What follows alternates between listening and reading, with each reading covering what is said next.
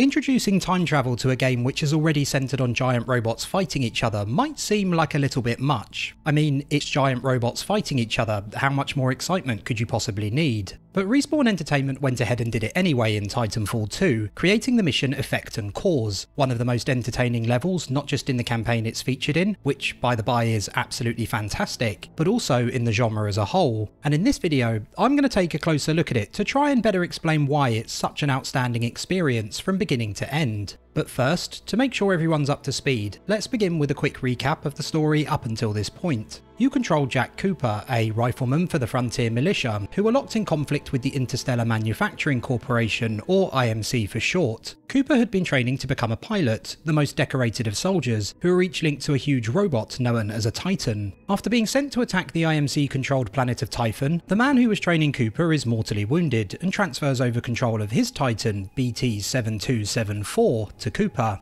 Cooper also inherits his mission, Special Operation 217, which tasks him with finding Major Eli Anderson and assisting in investigating the planet. After killing scores of IMC troops and their fair share of Titans, Cooper and BT finally arrive at Anderson's last known location, an IMC research facility, and thus begins Effect and Cause. As the mission begins and its title appears on screen, a quick note on the name. It's an obvious play on the phrase cause and effect, and with very good reason. I'm not going to talk about it anymore for now, but I will say that it's a conceit worth keeping in the back of your mind as we progress a little further into the level. I love a scary warning sign, and Respawn ensures it's impossible to miss theirs by using fire to illuminate a portion of it and draw your attention to what it says. Much like this first corpse, covered in moss and seemingly very old, suggesting the location has been abandoned for some time, is placed slap bang in the middle of the path leading to the next area, leaving almost zero possibility that you'll move forward without noticing it. A little time spent exploring without much happening following these two clues would in my view have really helped build tension, but Effect and Cause continues at a brisk pace, with the environment in the next area almost immediately shifting to become a much tidier place. And so begins the gradual expansion of an entirely new mechanic used during this mission and this mission only, the ability to time travel.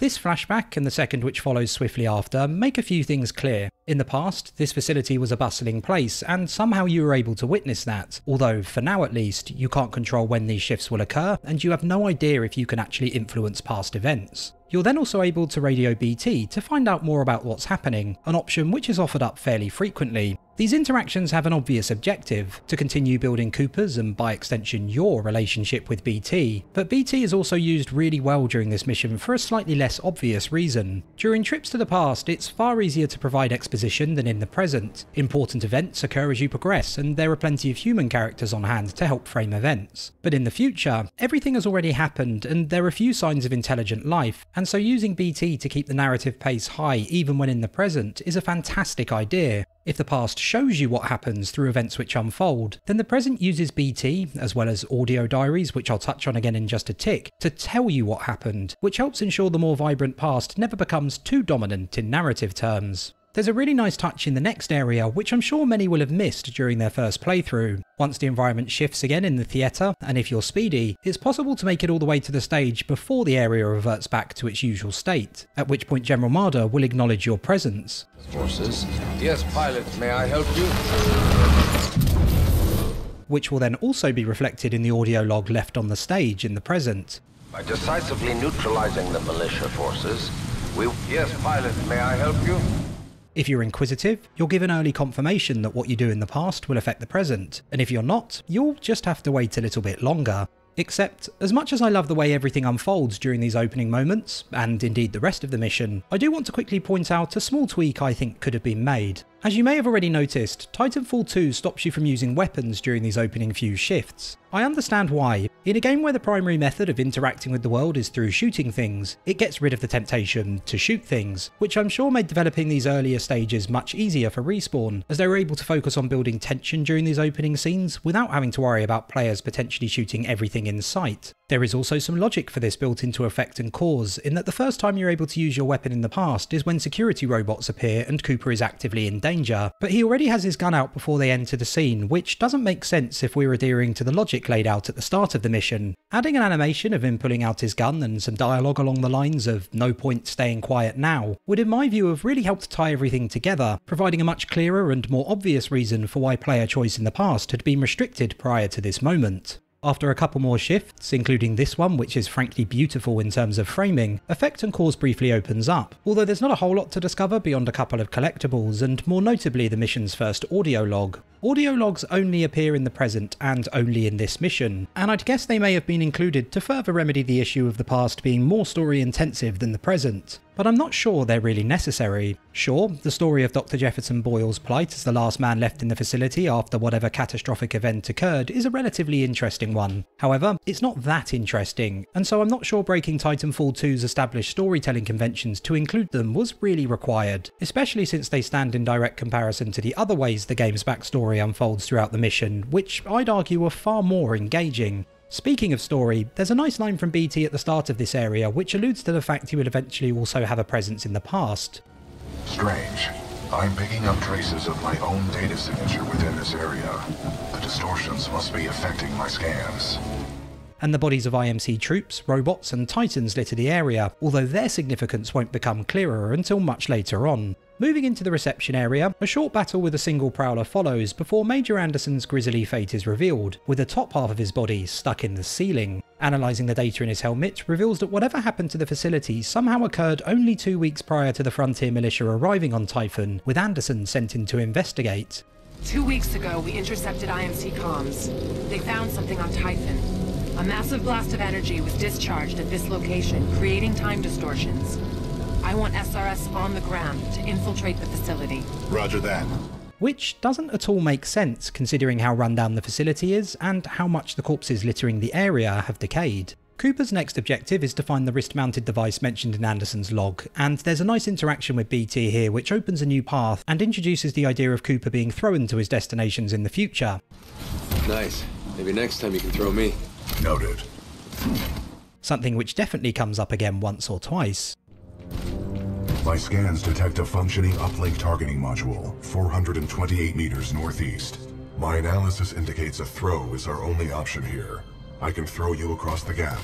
As discussed previously, the next shift is the first to make it truly obvious that you're far more than simply a bystander in the past, and it's also where Titanfall uses these shifts to begin subtly teaching you a few things you'll need to remember, and without the use of long drawn-out tutorial messages that so many other games take advantage of. This guard notices Cooper and unleashes a horde of robots which can briefly be shot at before the environment shifts back to the present, which teaches you that your presence in the past will be noticed, will have an effect, and that you are able to have a direct involvement in events which unfold. Shifting back to the present, these robots must still be dispatched, and this encounter is fine. It feels a little like Resident Evil in the way a horde of enemies lumbers, or indeed crawls towards you through the darkness, but there's so many of them to destroy that it does begin to somewhat outstay its welcome by the time it concludes. However, a number of excellent additions follow. This radio message during the next shift demonstrates just how confused everyone in the facility quickly became by your presence, which helps really tie together both past and present. Security services. Intruder may have advanced cloaking package. Copy that. Laser messages are online. Sending a team to investigate. And you may also catch a brief glimpse of a pair of doorways blocked by lasers, doorways which are no longer blocked in the present. At this point, you'll most likely connect the dots and learn your next lesson, realising that paths blocked by lasers in the past may not be in the present, but this is also taught again in a more obvious manner later on for those who may not have noticed. This audio log on the floor nearby in the present also alludes to a battle against 2's squads at an elevator bank. Dr. Alexander Darren, log 14.6. The intruder has some kind of advanced tech and is slaughtering our response teams. Tyler and Wildlife Research said 2 teams were taken out of the elevator banks in a matter of seconds. By one guy.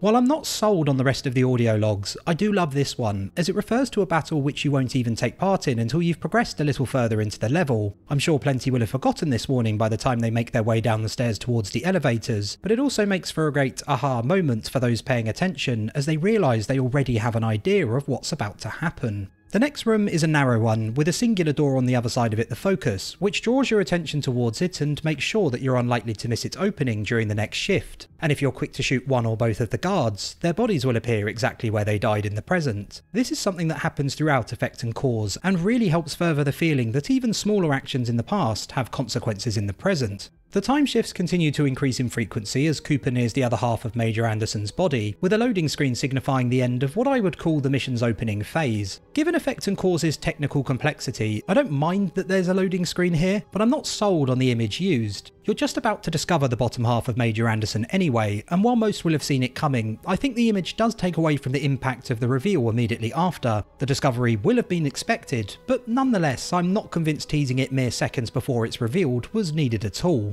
Cooper then takes the wrist-mounted device, a quick shift demonstrates exactly what it has the power to do, and then the wonderful button prompt, press LB, or whatever button you're using, to time travel, appears on screen. And this is where the fun really begins. Similar to how most of Effect and Cause up to this point was spent easing you into the idea of past and present essentially existing simultaneously, so to speak. From here on out it's about easing you into the idea of using the time travel mechanic to move between them during gameplay. The first challenge directly ahead encourages you to begin thinking with time travel straight away, presenting a problem which I'd guess few struggle to solve. The floor is on fire, and the path above it is blocked by electrical wires. Get past it. Easy peasy, all you need to do is shift to the past and walk safely down the corridor. Next, BT announces that he can now contact you in both the past and the present, a nice nod to the earlier dialogue where he mentions he can detect his own data signature. Pilot Cooper, I have transferred some of my AI functions into your helmet in order to permit communication across time shifts. And the mission then introduces another doorway blocked by lasers. Some will have missed the previous hint during the uncontrolled shift earlier on, and so here Titanfall 2 makes sure that before you can progress, you understand that these blockages can be bypassed using the time travel mechanic. A similar challenge also awaits on the other side of the laser grid, but this time in reverse to really hammer that idea home, with a doorway blocked in the present needing to be opened in the past, with 2 soldiers waiting on the other side. You'll most likely instantly react and gun both down without thinking about using the time travel mechanic, but the next area also features something of a buffer zone between them and the next set of enemies. This is sensible design, as it means once the first 2 have been taken out, there's time for a quick breather to readjust, so you can then think about taking on the guards at the other end of the room while also taking advantage of the new mechanic. And once the enemies have been cleared, another layer is also added to exploration. Effect and Cause previously taught you that laser grids and doors could be bypassed by moving between time zones, and now that that's clear, Titanfall 2 expands on that idea by demonstrating that sometimes that won't be enough, and at times you'll also need to use the mechanic a little more creatively to move past obstacles. Effect and Cause continues to make you feel like the mission's apex predator through enemies' anxious radio transmissions. We've initiated contact with the intruder, but his movement is erratic. And this is swiftly followed by a rather clever piece of level design. In order to progress, you need to access a control panel to open a gate, the path to which is blocked by more lasers. So you move past the lasers in the present, shift back to the past to kill the nearby guards, and then lower the gate, at which point it's revealed that a number of turrets and enemies await at the other end of the corridor, although thankfully they can't hit you through the glass. The lasers are the clever part here, as they force you to move back to the present to exit the area, which again subtly nudges you towards the solution to the problem. I'm sure many will have figured out that getting behind the turrets in the present is key, but it's great design that the lasers are used to ensure you're already in the correct time zone as you begin to come up with a strategy. That strategy of course most likely being to wall run across the flaming gap in the present to get behind them in the past. There is also an added twist in the form of a single prowler to deal with in the present, along with the more robust enemy forces at the end of the corridor in the past, a small taster of the encounter which soon follows. And speaking of small tasters, even the robots which appear moments later serve a purpose. In the encounter which follows, the human enemies who appear in the past are predictable in that they all appear from places you'd expect, like the elevators, whereas the prowlers tend to come from vents and can often appear behind you, and so the robots here act as a brief reminder ahead of that encounter that enemies in the present won't always appear directly ahead of you or emerge from obvious places.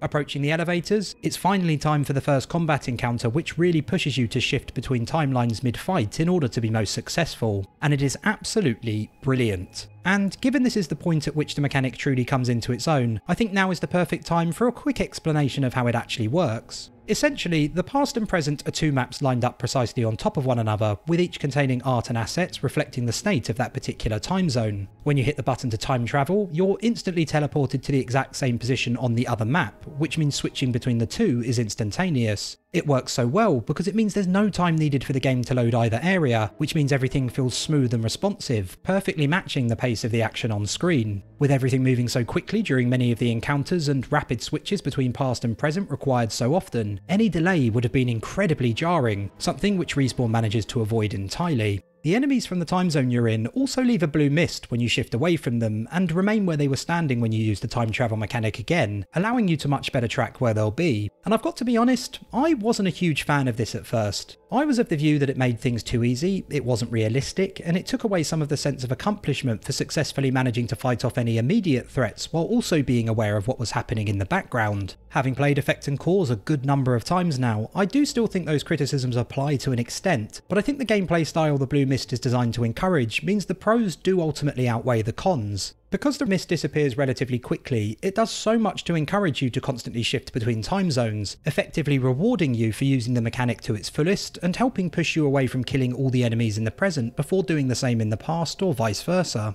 And it does still reward situational awareness as well. There will be times when you forget to shift while the mist is still present, and at that point you'll fare much better if you were paying attention to enemy placement and weren't simply relying on the mist to help guide you. Combined with Titanfall 2's fast-paced combat and possibly the best movement mechanics in any first-person shooter, battles quickly become incredible spectacles as you shift between fighting humans who are slower but can attack from long range in the past, to fast-moving but melee-based prowlers in the present. Every single second of almost every single fight in Effect and Cause from here on out is a constant balancing act, a perpetual risk-reward scenario during which you not only have to manage two separate encounters, but also decide when it's the right time to shift from one to the other. It can be tricky to adjust to at first, but once you acclimatise to it, it feels amazing to play, as you shift to the past to take down a couple of guards, head to the present to stave off the prowlers, before finally moving back to the past to kill a few more guards once they've lost track of your position. It works fantastically well, and it's testament to how brilliant a job Respawn did that I think they could have built an entire game around this mechanic alone.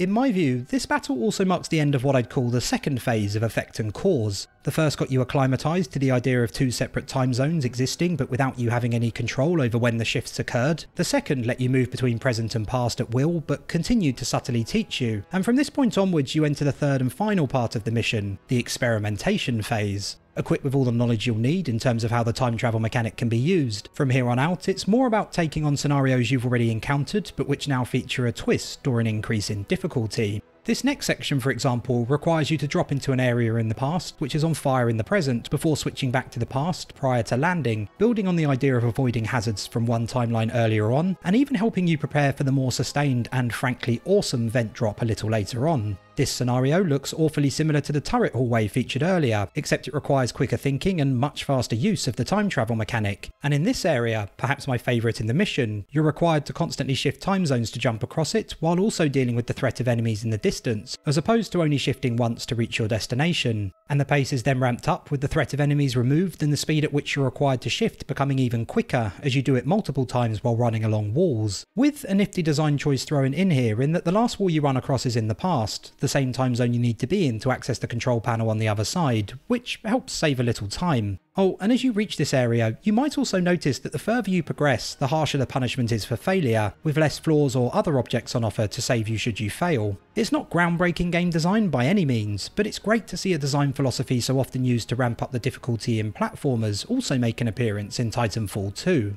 It'll also no doubt come to your attention that just as the gameplay begins to ramp up in this final third, so too does the story, with the cause of Major Anderson's fate seemingly revealed to be the wrist-mounted device malfunctioning. Anderson's inclusion in Effect and Cause is a wise choice, as much like BT helps explain what's going on, so too does Anderson, mirroring your journey through the facility while providing exposition beyond what many would pick up through simply progressing through each area. In the meantime, the IMC prepare to launch what they call their fold weapon, powered by a device of non-human origin known as the Ark, a test which has been rushed to completion due to Cooper's presence in the facility. As an aside, I really like the visual representation of how the fold weapon works shown here. I'm someone who can sometimes struggle to visualise how devices like these in games work when they're simply spoken about, so it's really nice that they've catered to less imaginative people such as myself as well. The last section of Effect and Cause brings BT back into the fray, and you'll soon come to the wonderful realisation that you can use the time travel mechanic to bring him to the past as well. This is the most frantic encounter in the entire mission, and adding BT to the mix is a brilliant final flourish. Coming into this encounter, I assumed he would be forced to remain in the present, and it adds one last layer to what is an already staggeringly varied 45 minutes or so. It also explains exactly why there were so many corpses, destroyed robots and bits of Titan littering the area towards the start of this mission, because of you.